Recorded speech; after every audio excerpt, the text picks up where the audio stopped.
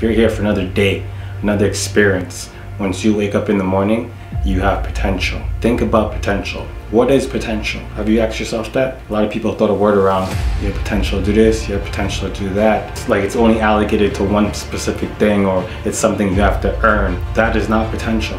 When you were born, you were here for the experience. The experience is your potential.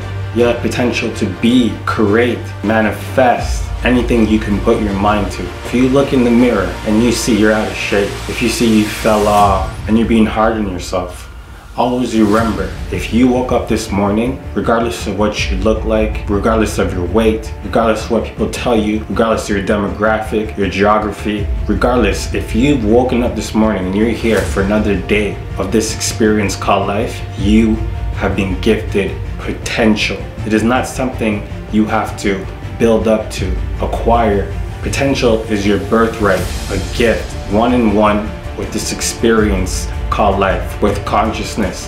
That is potential. I see potential in all of you. As long as you're here and you're fighting, you have potential. As long as there's will, ambition, and desire to be all you can be, to experience all you can experience for the short, minuscule time that we are here on this ride, this experience called life, you have potential.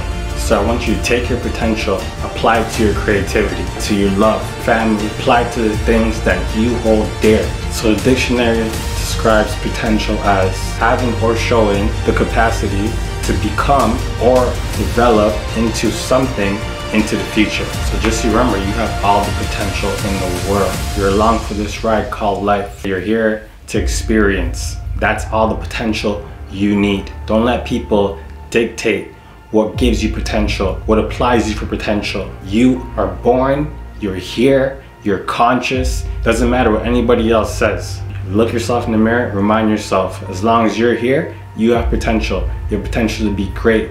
You have potential to experience, potential to experiment, fall in love, to get in the best shape you could possibly be, to change. Potential to change others, to leave a legacy, touch the world, heal the world.